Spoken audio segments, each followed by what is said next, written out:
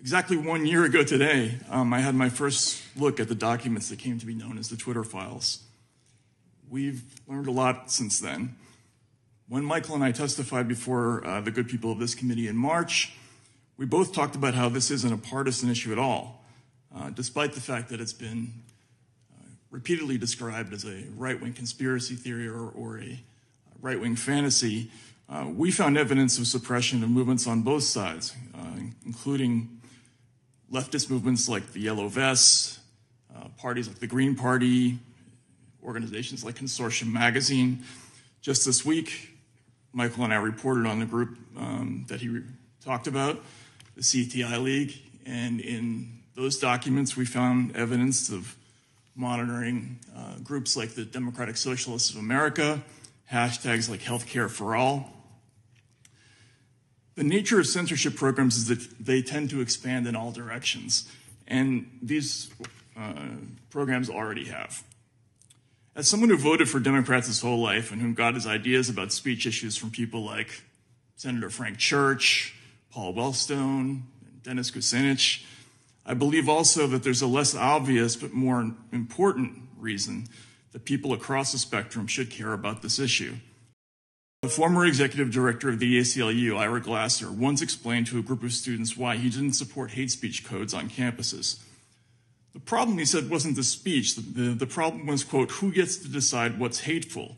Who gets to decide what to ban? Because, quote, most of the time, it ain't you. The story that came out in the Twitter files, and for which more evidence surfaced in both the Missouri v. Biden lawsuit and this committee's Facebook files releases and in the CTI League documents, they all speak directly to Ira Glasser's concerns.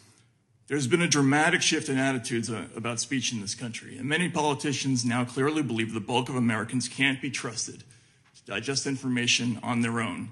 This mindset imagines that if we see one clip from RT, we'll stop being patriots, that once exposed to hate speech, we'll become bigots ourselves automatically, that if we read even one Donald Trump tweet, we'll become insurrectionists.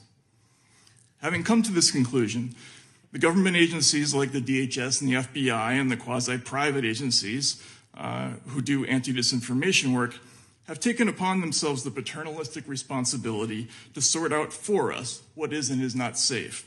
While they see great danger in allowing others to read controversial material, it's taken for granted that they themselves will be immune to the dangers of speech. This leads to the one inescapable question about these new anti-disinformation programs that is never discussed but needs to be. Who does this work?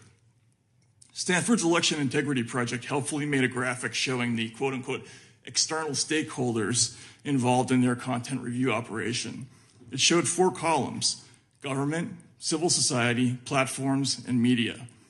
There's one group that's conspicuously absent from that list: people, ordinary people.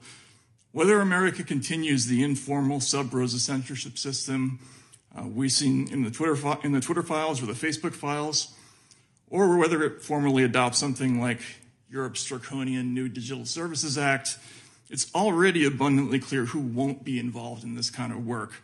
There'll be no dock workers doing content flagging, no poor people from inner city neighborhoods, no single moms pulling multiple waitressing jobs, no immigrant store owners or Uber drivers.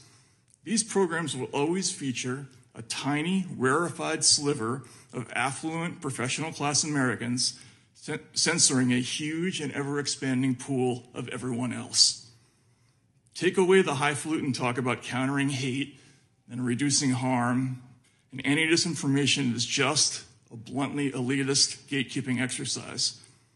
If you prefer to think in progressive terms, it's class war. If one small demographic over here has broad control over the whole speech landscape, and a great big one over there has no control whatsoever, it follows that one of those groups will end up with more political power than the other. Which one is the winner? To paraphrase Ira Glasser, it probably ain't yours. It isn't just one side or the other that will lose if these programs are allowed to continue. It's pretty much everyone, which is why these programs must be defunded before it's too late.